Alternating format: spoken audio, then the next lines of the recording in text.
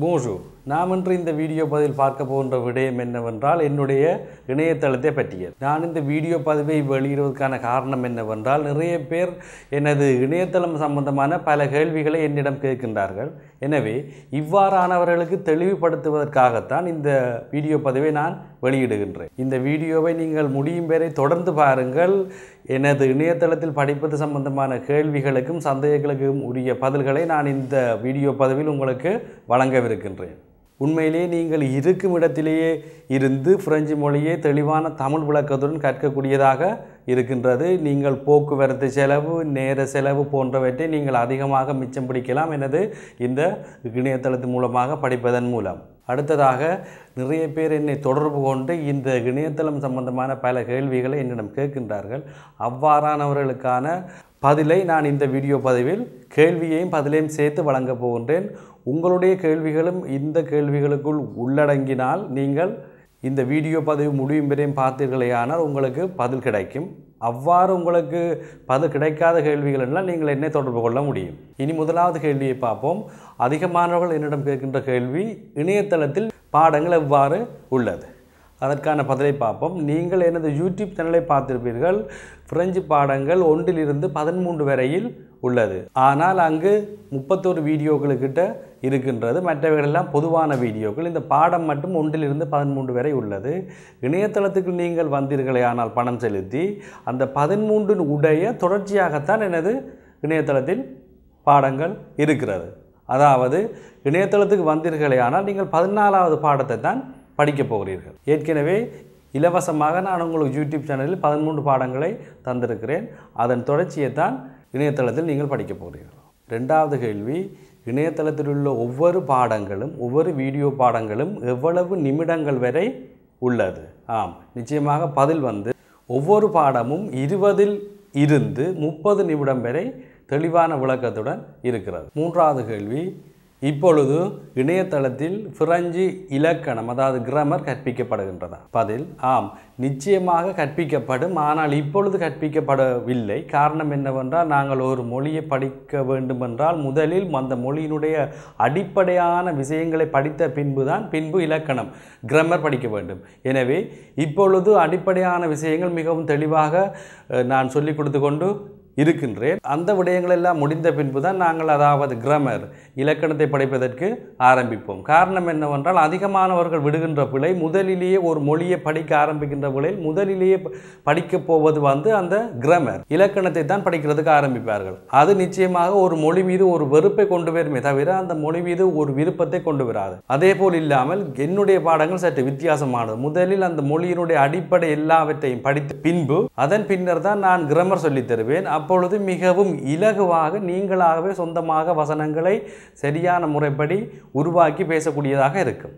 நான்காவது கேள்வி, இணையதளத்தில் படிப்பதற்கு பணம் எவ்வாறு செலுத்துவது?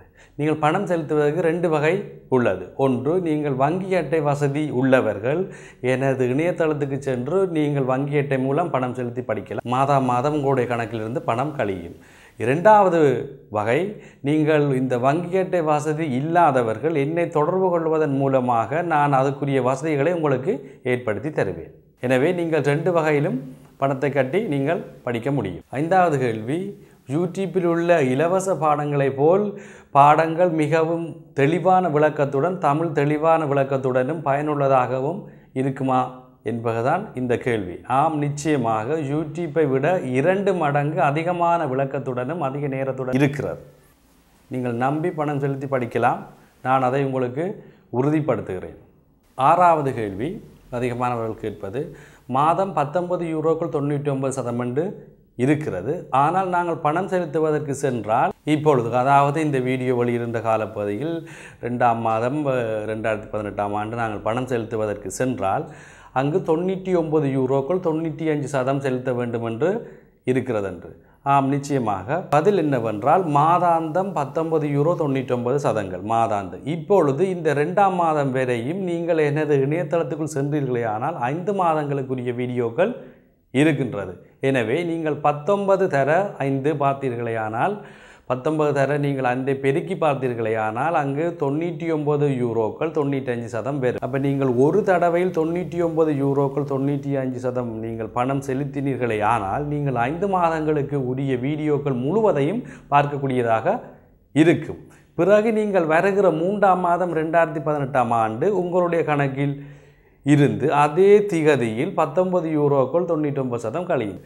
இது நீங்கள் உதாரணமாக வருகிற மாதம், அதாவது 3ஆம் மாதம் 2019ஆம் ஆண்டு எனது இணையதளத்தில் பணம் செலுத்தீர்களே ஆனால் நீங்கள் அதை எவ்வாறு பெருக்க வேண்டும் என்று சொல்லி 119 யூரோக்கள் 94% வரும். காரணம் என்னவென்றால் நீங்கள் அங்கு 6 மாதத்துக்குரிய வீடியோ பாடங்களை முழுமையாக நீங்கள் படிக்க முடியும்.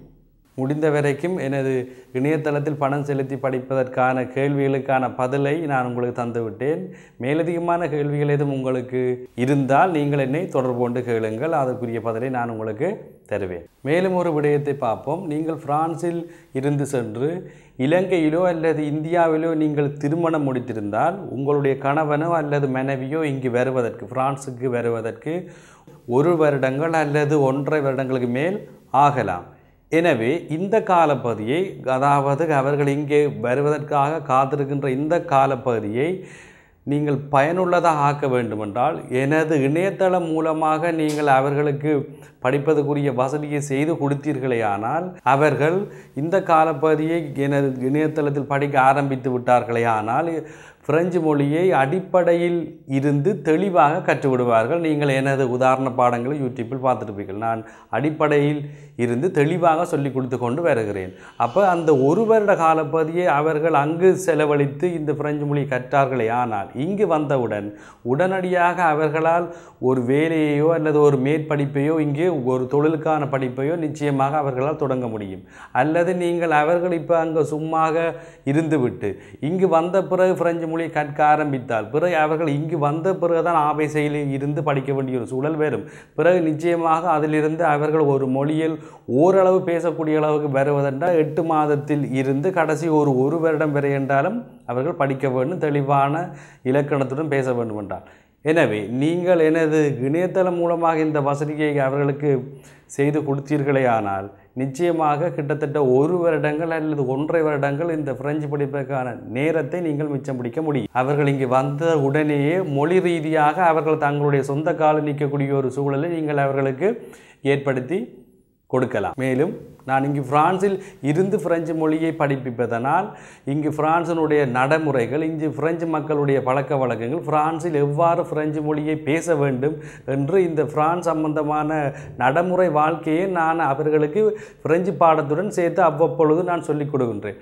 எனவே நீங்கள் அவர்களுக்கு இந்த சந்தர்ப்பத்தை ஏற்படுத்தி கொடுத்தால் அவர்கள் இங்கு வந்தவுடன் மிக இலகுவாக அவர்களுடைய நாளாந்த வாழ்க்கையை ஆரம்பிக்கக்கூடியதாக இருக்கும். இறுதியாக இன்று இந்த வீடியோ பதிவில் நாங்கள் 2 விடயங்களை பார்த்துருக்கிறோம். எனது இணையதளம் சம்பந்தமாக உங்களுக்கு இருந்த கேள்விகளுக்கு நான் பதில்களை சொல்லிவிட்டேன். 2வதாக இங்கு எதிர்காலத்தில் இங்கு பிரான்ஸுக்கு வரப்போகின்ற உங்களுடைய சொந்த பந்தங்கள், உங்களுடைய கணவனோ மனைவி அவர்களுக்கு நீங்கள் இந்த வசதியை ஏற்படுத்தி கொடுத்தீர்களே ஆனால் படிப்பதற்கான வசதியை நிறைய லாபங்கள் உங்களுக்கு வரும். அதாவது நிறைய நேரங்கள் மிச்சம் நீங்கள் பிடிக்கலாம். நான் இன்று சொல்ல வந்ததெல்லாம் உங்களுக்கு நன்றாக புரிந்திருக்கும் என்று நம்புகிறேன். மீண்டும் அடுத்த வீடியோ பதிவில் சந்திப்போம். Mercy, au revoir, à bientôt.